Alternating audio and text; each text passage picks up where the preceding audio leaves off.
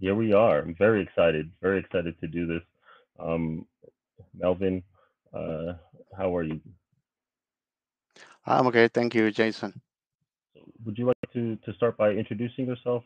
I could introduce myself to the audience and we can get started with some questions.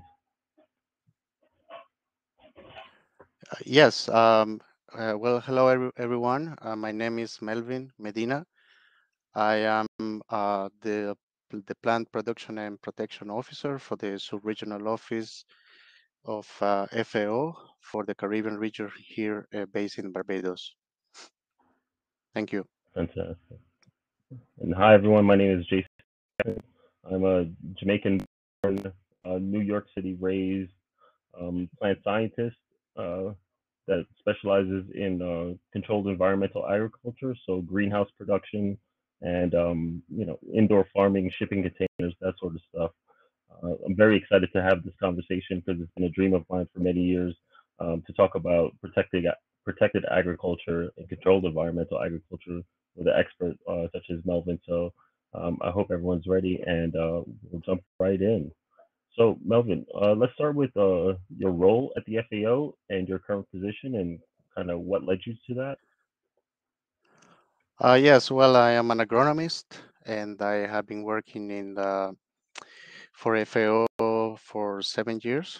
But in the past, I was working implementing projects in Central America, the Caribbean, Africa, and Southeast Asia before joining FAO, where I was as an agronomist first, providing technical assistance to farmers, and then as a trainer of agronomists that were part of the project. And well, since I am here, I was in Rome in the FAO headquarters for 5 years, and no, 6 years, and I just joined the sub-regional office here in the Caribbean around 3 months ago. And what I wanted to be back in the field and be closer where the farmers are, and try to assist as much as possible more at the field level. Thank you. Okay. Okay, Melvin, I understand you have a presentation for us today. Yes, yes, I prepared the presentation. That you just let me know when. Well, the topic is on protected cultivation systems in the Caribbean, and let me know when would you like me to start. Yeah, let's get started. Let's jump right in.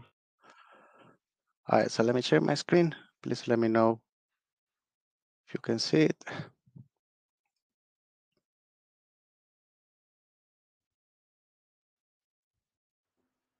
Yep, I can see it. Yeah, can see it. Yep. Okay, well, thank you.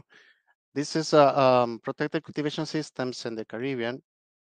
I will go through the what has been done in terms of the adaptation, the main challenges in the region, and some opportunities for the sector. First, I would like to begin with why farmers are looking for different technological solutions. In this case, protected cultivation systems. Well, it's because farmers are struggling to get high yields and good performance, crop performance, because of the increased pests and disease. We have more pests and more diseases affecting negatively our crops, and the extreme climate events, um, tropical storms, excessive rains, or long periods of drought are affecting also the production systems, and limited natural resources to be efficient in the use of land and water, especially in the Caribbean region. Um, Protected cultivation systems give us a few advantages. First, the possibility to grow crops year round. An increase in productivity, we can increase up to 250% compared to open field production systems. And the efficiency and the use of soil and the use of water, nutrients, and also sunlight, which is very important for crop performance. This also give us opportunity to protect high value crops, in this case mainly vegetables, from pests and diseases. This also give us opportunity to reduce the use of pesticides and increase food safety, especially when it comes to pesticide residues. And a little bit of background, uh, I uh, I was part of this project. We built the first 10 greenhouses in Jamaica. Jamaica is today one of the most advanced countries in terms of protected cultivation systems. We built them in the different locations in the country. The standard size was 6,000 square feet. And we obtained some data last year through the Jamaican Greenhouse Growers Association, and right now there are more than 350 units. As you can see, it has been growing the sector exponentially. But also we have some challenges for the protected cultivation systems. So first is the access to the land and water to have large areas under greenhouses or net houses. The high prices of agricultural inputs, especially fertilizers, the high cost of energy and labor.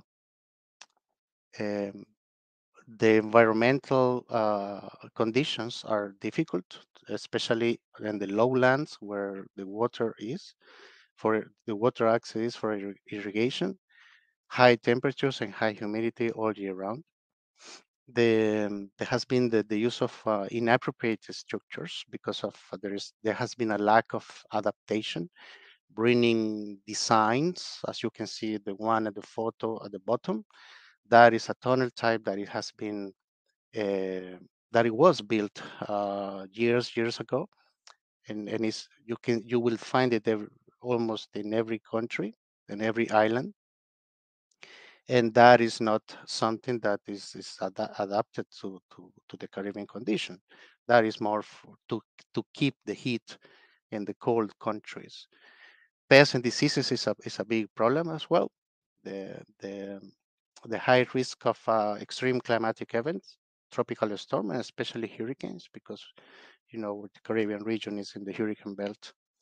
The lack of research and technologies targeting small-scale farmers. This is something that the governments have been not investing enough on research to address the challenges, and low capacities of extension services in this area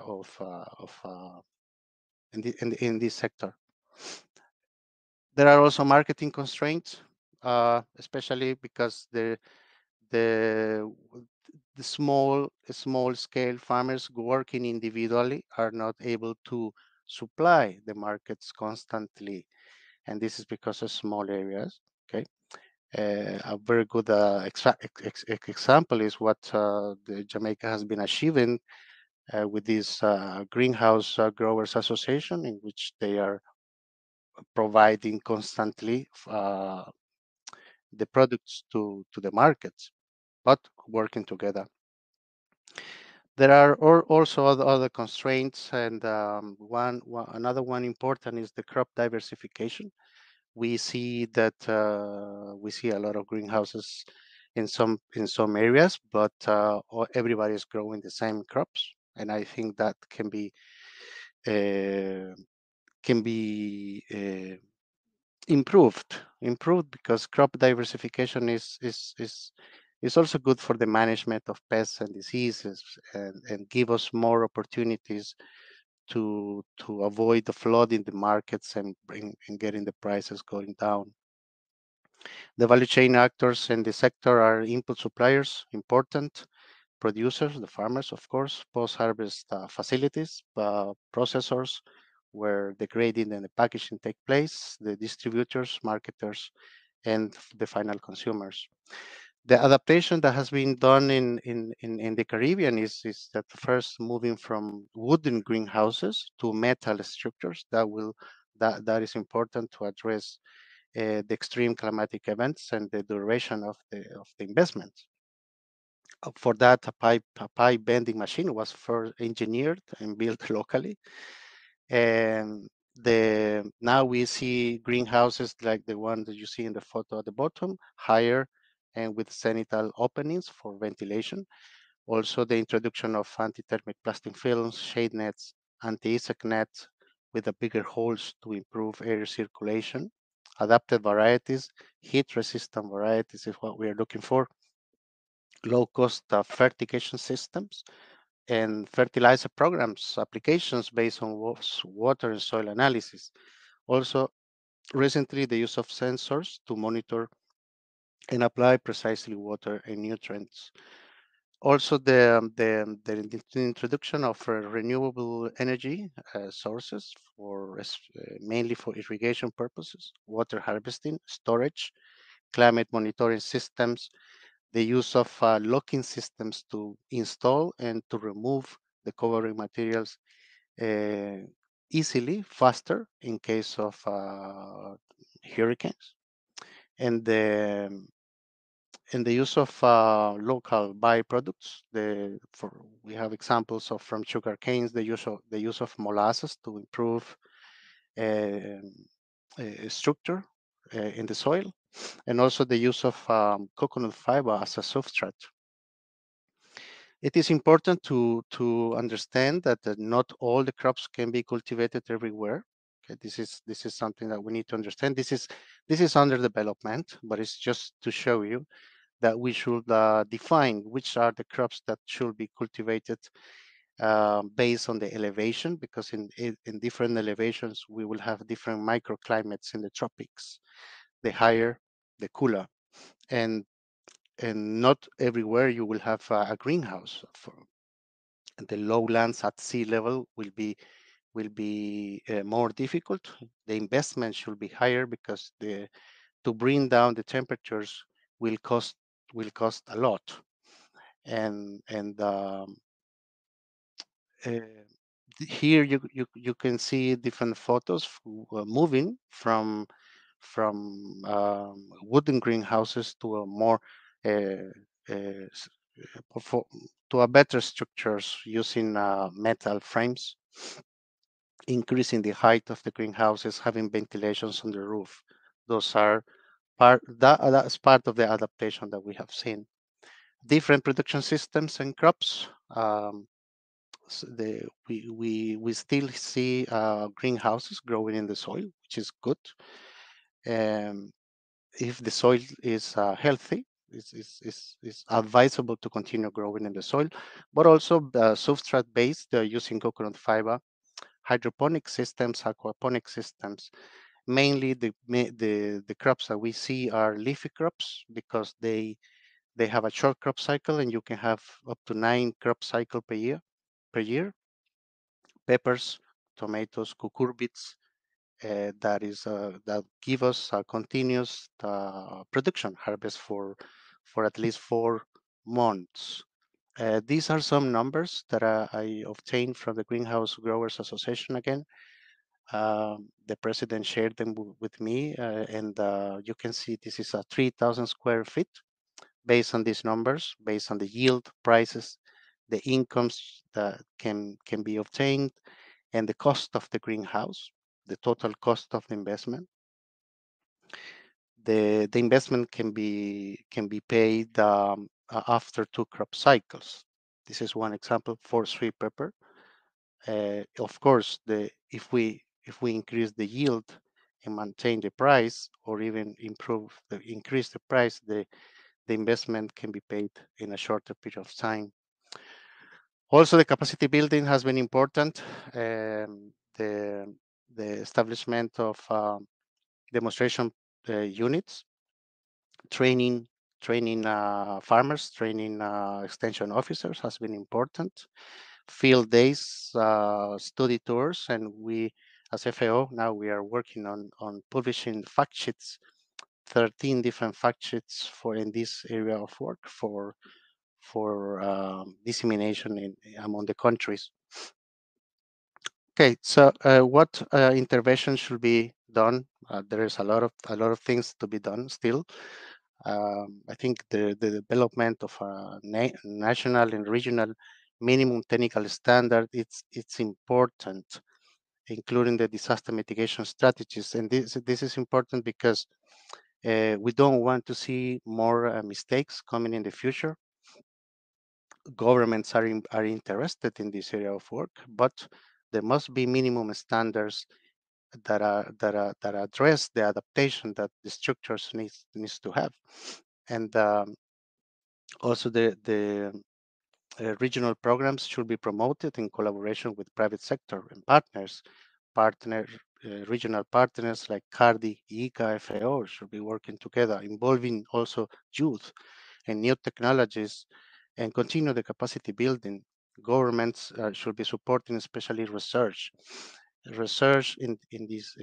We are thinking that this technology may work, this may not work, but we don't have facilities that are really working to do research and solve the main issues. Water access is important. Infrastructures need to be improved. Renewable energy systems and access to finance is important. Promote locally made inputs. I mentioned to you the example of molasses to increase the organic matter in the soil and improve structures. Coconut fiber as a substrate can be produced locally. This is just two examples, and also improve post-harvest practices, facilities, and certification and traceability systems to address the food safety and market promotion and the protection. Conclusions: private and public sector partnership is important for the adoption of the protected agriculture in the CARICOM region. And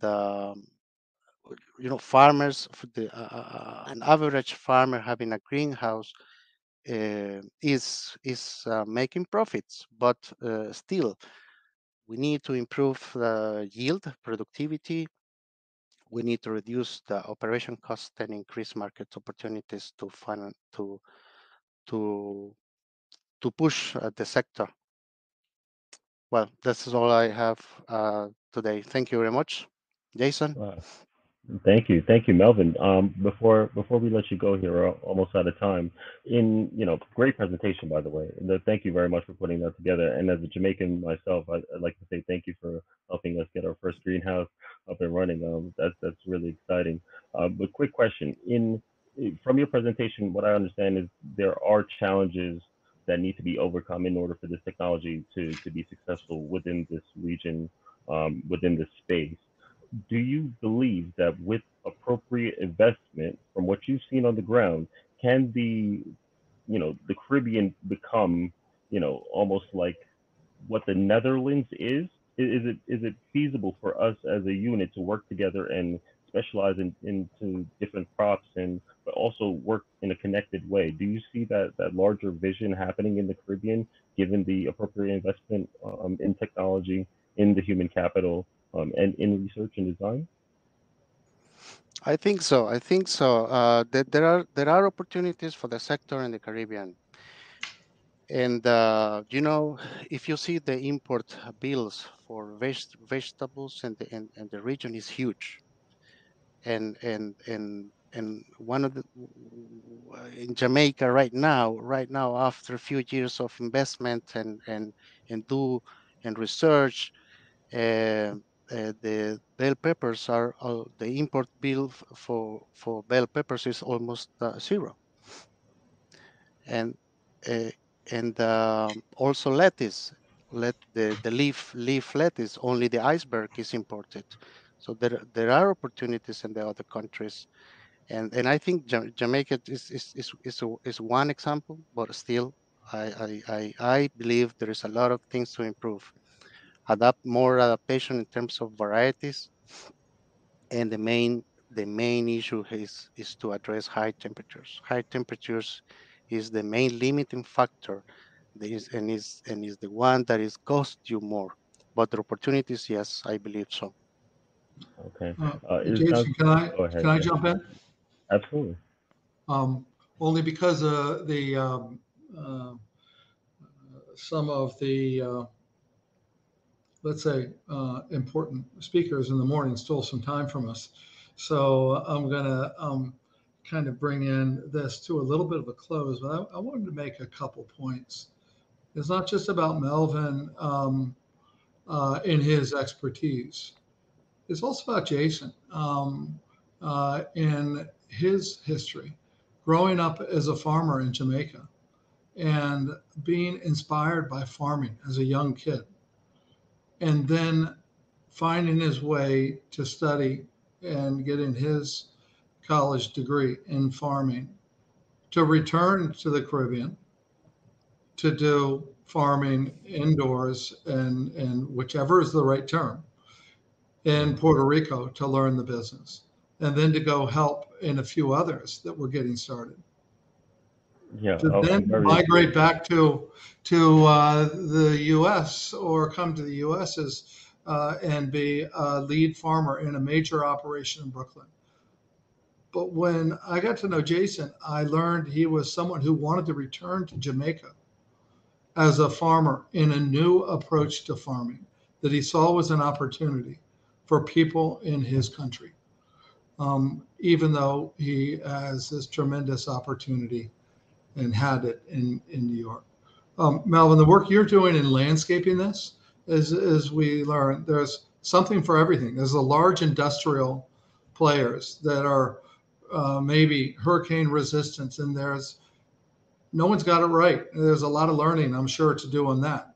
But then there's the shade houses in Guyana and in Jamaica and across the way. And then there's so many also mistakes that are being learned. These mistakes that are being learned are good things. Like in entrepreneurial word, you say failing up. We got to look at the people who are failing up in this industry. And this is an opportunity for investment, and those people in the crowd as investors who are looking to get in front of a trend and maybe even create a vehicle could look at different technologies, different approaches. The region of the Caribbean is a great testing ground for that. And Melvin, the work that you are doing to look at it from across the board, and Jason, the interest you have as being an operator are the two things that will help drive this. So thank you both. We're going to cut it there. I know there's been a couple people asking, Melvin, if we could share the deck with the listeners. That's up to you to give that approval. There were people who wanted to know if we could put the deck in the chat that you went through. And so you can let Heather know if you're comfortable that people have access to it. Jason, thank you very much. Melvin, thank you very much. Much more to come in this area of interest. We appreciate it. On to our next event.